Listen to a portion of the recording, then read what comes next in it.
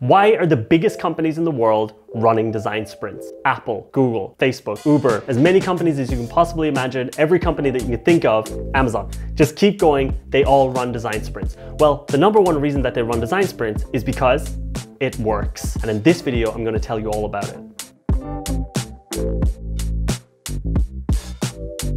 The design sprint is a super practical system for bringing a group of people together and solving big product problems. What you have at the start is maybe something quite vague, this is the challenge, this is the thing that we want to do, and what you have at the end is a high fidelity prototype tested by real users. If there's anything that I don't cover in this video, if you have any specific questions, do ask in the comments, we answer every single comment.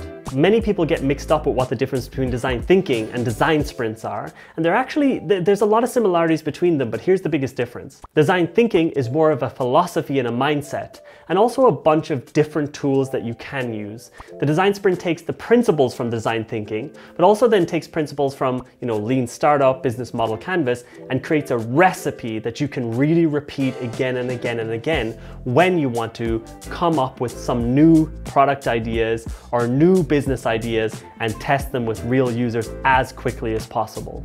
Some of the best times to run a design sprint are when you have a big challenge to solve and multiple different people that would need to be aligned around that challenge before something can be created.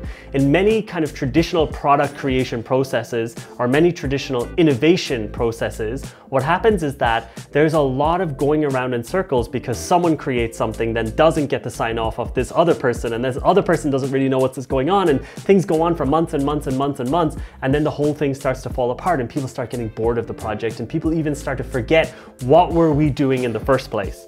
With the design sprint process, you basically bring all of the important stakeholders and people together at the very start, run a 2-day highly intensive workshop, and then the design team goes off, designs the product, and shows it back to that team all within the same week. It's 10 times faster than any other system that's out there, and it's a really perfect part of your toolkit when you want to start something new, or when you have something that exists but needs a complete overhaul. These are like the 2 times that you want to run a design sprint, right? Start something new, you're unsure if there's really a product market fit for it, you're unsure if the company should really invest in it, or you've got something and maybe you want to change the market for it or completely rip it apart and redo it. So the design sprint is really this perfect system for bringing these people together, having a systemized, structured format for discussion, and avoiding all of this kind of open, flowery discussion that comes up in design thinking workshops often.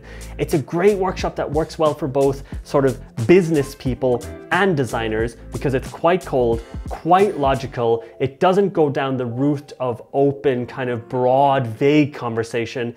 Everything's extremely specific. So basically, if you're looking for a step-by-step, highly specific, highly repeatable system for making new products, testing out big new business ideas, or just bringing a group of people together to solve a big problem and have something tangible at the end of it, then to be honest, right now, the design sprint is the best system for doing that. So I hope this video gave you a good idea of why you might want to consider using the design sprint.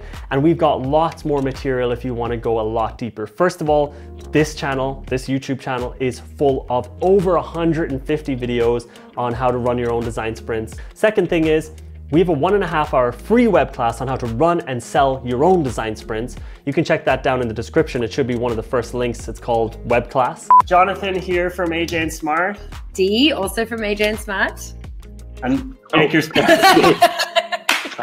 And third, do check out our podcast. Myself and the author of Sprint run a podcast every Monday morning. It's around design sprints, the product industry, innovation, all of those interesting things if you're interested in that. And finally, do check us out on Instagram for our daily vlogs of a look inside the AJ&Smart office.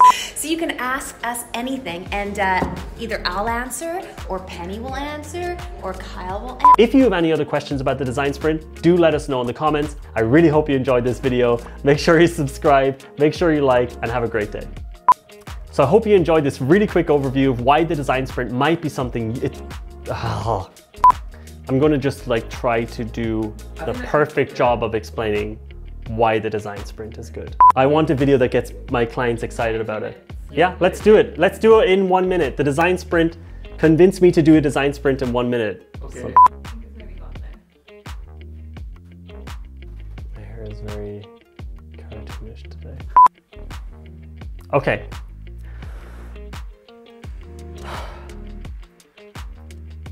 So some of the best times to run a design sprint. That's the one we should. Whatever video. Box!